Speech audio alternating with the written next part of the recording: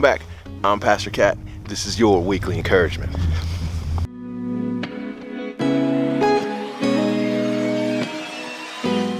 So we're going for a hike today at Riverside State Park here in Spokane, Washington. Thought I'd bring you along for the ride.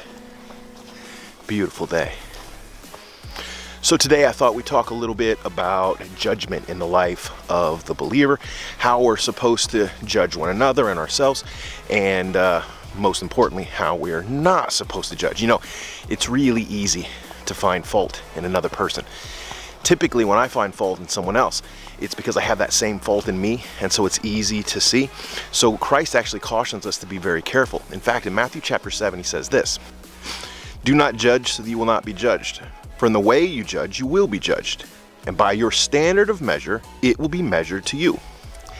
You see, when we judge someone else, we are inviting that same judgment upon us. Not only is it the same judgment over the same stuff, but in the same way or level that we judge, that is judgment that we're calling down upon ourselves. James expands on this idea over in James chapter 2, where he says, "For judgment will be merciless to the one who has shown no mercy. Mercy triumphs over judgment." I love that turn of phrase. Mercy triumphs over judgment. See, exactly the same way we judge, that's how we're judged. If we don't show mercy, then we are not going to receive mercy either.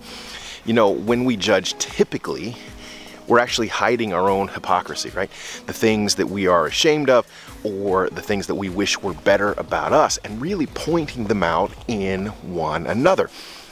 This reminds me of a story. There was a woman who was found in sin. She'd been pulled out into the city square, and men were surrounding her, and they were about to stone her. Christ comes along, tries to figure out what's going on, immediately falls down on one knee and begins to draw in the dirt. I'll pick up the passage in John chapter 8. It goes like this. "When they persisted in asking him, he straightened up and said to them, 'He who is without sin among you, let him be the first to throw a stone.' After this, of course, if you finish the passage, no one threw a stone." You see, it's very easy for me to pick on someone else's sin. It's much more difficult to look at my own sin.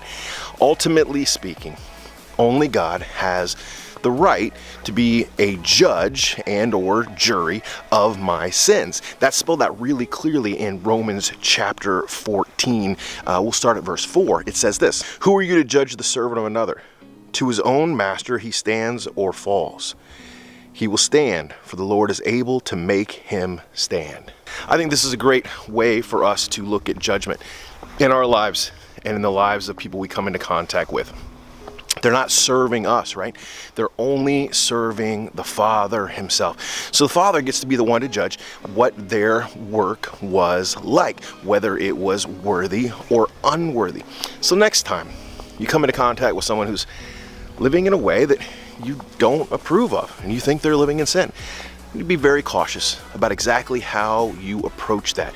We are to be iron sharpening iron. We are to lift one another up. At the same time, we can never forget they're not our servant, they're God's. He's the one who gets to do the actual judgment. Well, I hope this has been as encouraging for you as it has been for me. God bless. I'll see you next week.